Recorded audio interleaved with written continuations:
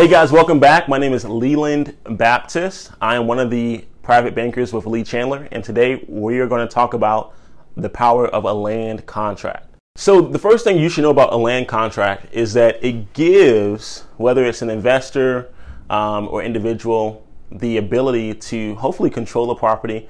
And normally, if it's recorded, which it should be recorded, gives that person the ability to have the deed in their name too. All right. Now, something that you should know about land contracts is that both options and land contracts are methods that developers use to control a property. Okay. So it's very, very important to keep that in mind. Now, if you are a investor and you're looking to control property outside of this, the regular assignments and purchase agreements, but maybe you want to have some type of owner financing or seller financing on a longer period of time, hopefully like a year or so more. What you're looking at is you're probably going to look at a land contract, especially if you have money as a down payment. Okay, so that brings us to the very, very first part. A land contract, 90% of the time requires some type of down payment. Okay, and it makes sense because if you're expecting someone to record the land contract, you want to make sure you give them some type of monetary benefit to basically putting that property or that contract in your name, okay, or that deed in your name. Now, be careful. Keep in mind the less than 20% rule. What that means is that if your down payment is less than 20% of the purchase price, which is fantastic, what that means though is that the land contract is still in play. For Marion County, what happens is whenever an individual who is the purchaser pays the vendor, and so a vendor and purchaser basically means that the vendor is a person who is giving the land contract to the buyer, right? Hope that makes sense. And so the buyer is going to exchange, let's say 20% of a down payment to the vendor, okay? If that takes place, 20% or more, it actually becomes a mortgage at that point. It is no longer considered a land contract. It is now a mortgage. Now, this is put in place to protect consumers through Indiana, because Indiana is a very, very pro-housing and home ownership state. So you want to make sure that your down payment or the down payment that you're giving to the purchaser or vice versa is less than 20%. If it's more than 20%, it becomes now a mortgage. Now, one of the benefits as well with a land contract is that you have the ability to have what's called forfeiture, okay? So what that means is if for one of my properties, I put on a land contract to Joe, okay?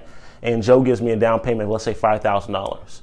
If Joe, doesn't pay me a month seventh, on the 7th month of the year, for whatever reason, I can go ahead and forfeit our land contract agreement. I can basically take him off the deed completely, get him out of the property, or just revoke all ownership rights that he had to the property because he defaulted on one of the payments.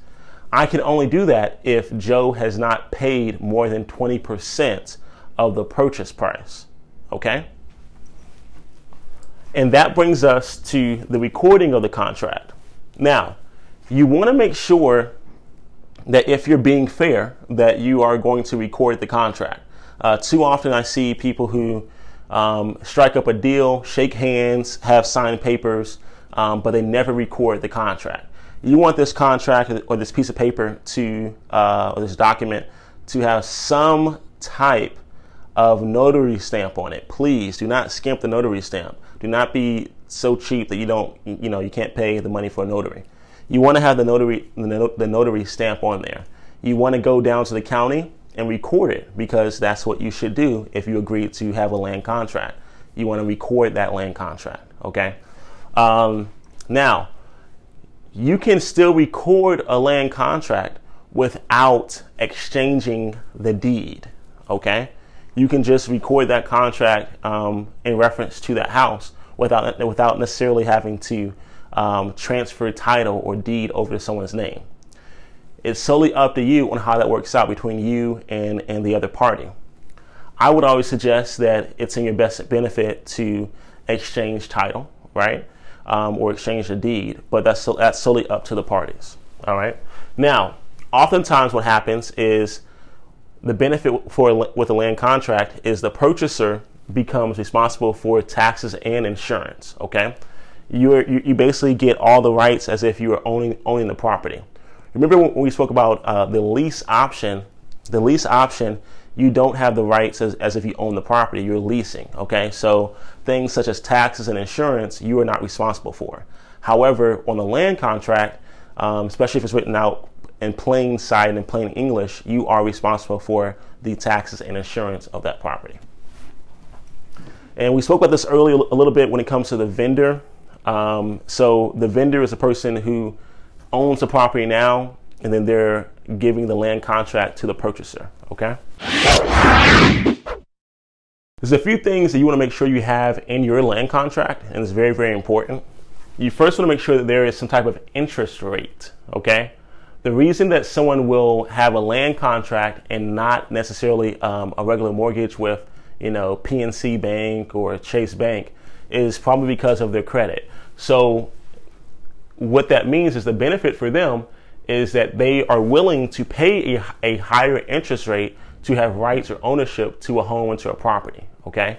So this is an important part of a land contract. The next part is the contract price. Believe it or not, the purchase price and the contract price are two different things. Okay. The contract price could in fact normally is less than the purchase price. Okay. The purchase price just means the full total of what that price of that property is worth. So for example, I have a property and I decided to put it on land contract to Joe for $100,000. All right. Now that particular property, I'm putting to Joe for $100,000. Joe may give me a down payment of $5,000. Well, the contract price at that point drops from $100,000 to $95,000 because it's subtracting his down payment. Okay, and that's what that is. So the contract price normally is going to be less than the purchase price. Keep in mind that under the state's requirements, that this purchase price, if John were to pay more than 20% of the purchase price or the principal in our example, then it's actually considered a mortgage if I wanted to actually evict or get John out of the property or forfeit the property.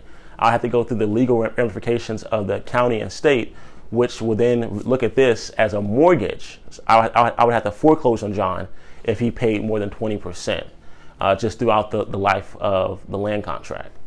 Now, if you wanted to protect yourself against that as a vendor, what you want to do is you want to have an interest rate to where if John is making his consistent payments, that interest will make sure that not all of his payment goes to the principal, because if you want to protect yourself against that, as much as possible. Now, if you're John, for example, you want to have that 20%. You want to meet that 20% as quick as possible, and hopefully you want to go ahead and buy it. Now, one of the things that people should think about when it comes to land contracts is it can kind of become tricky when you choose to obtain your own financing to buy the property fully. And the reason I'm saying this is because, one, if your land contract is not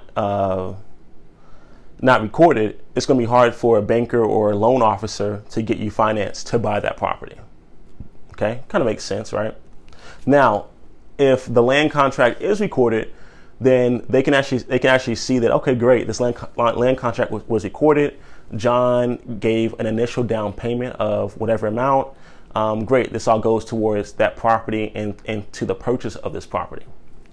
If the land contract was recorded and the deed was put into John's name, at that point, John can actually go ahead and refinance out of that land contract, or which we consider a mortgage, off of the property, and then take full ownership of the property with a new mortgage. Okay, I hope that makes sense. That's one of the benefits of a land contract. But if it's not recorded, then you may have to talk if there's no deed put in John's name, then at that point you want to speak with your new lender or the new bank that you're getting financing for to buy the house outright, and say, hey, listen, I put down a huge down payment or a small down payment for this house. I've been living here for 12 months. I want to go ahead and buy it. I need to make sure that you will count the land contract or my performance with the land contract. You know, I've given a $5,000 down payment. I've made, you know, these 12 months of payments, which will equate to an additional $1,000 of principal taken off. I have invested and shown, you know, that I've invested over $6,000 into the purchase of this property. Can you apply this $6,000 as if it was my down payment, as if I was purchasing this property normally through normal financing? And normally a bank will say yay or nay, okay? They'll give you a quick response there. There are some banks that will do it without a problem, without a hitch. There are other banks who will give you a hard time with that, but you don't know until you actually ask the question, okay? You have to ask the question, okay? So real quick, let's review and we'll be done here. Land contract, important parts is to have a down payment. You have to have an interest rate. There should be a contract price, and there should be a purchase price. The purchase price is the initial price of buying that property. Contract price is what is given after the down payment, so the difference after the down payment, okay? There should be a default period. So if John misses a payment, I should give John, you know, maybe 30 days to catch up the payment plus whatever penalty or interest. That should be written in plain English in our land contract. I will be listed as a vendor because I'm giving the land contract to Bob or to John as a purchaser. John will be required for taxes and insurance on the property, and I'll make sure that the contract is recorded. The deed can or cannot be exchanged depending on the two parties, what they agree upon. The cool thing too is, you know, as an investor, even if I deed over the property to John, I'm not losing anything, because if John defaults on the land contract, I can enforce that, and I would just have to foreclose on him to take the property back. Okay. However, if I don't deed the property over to John, and if John did not pay more than 20% of the purchase price, then I can go ahead and have what's called a forfeiture, which is basically me just taking that property back by enforcing the land contract. Okay. And I don't have to go through any special rulings for that necessarily. Talked about the 20% rule, how that helps and benefits. It benefits both sides necessarily, you know, from a mortgage standpoint, but it also really helps the consumer a lot more, because that 20%, it shows they have a vested interest and it gives them protection. So this is the makeup of a land contract. If you have a land contract, you want to make sure that it's recorded. And if you're going to deed over the property, make sure you do that in the proper fashion. I would personally wait until you find out what the exit strategy will be for the purchaser. Are they going to refinance the property? Are they going to look to, you know, use it as something to where they're going to purchase it? It solely depends on what their exit strategy is.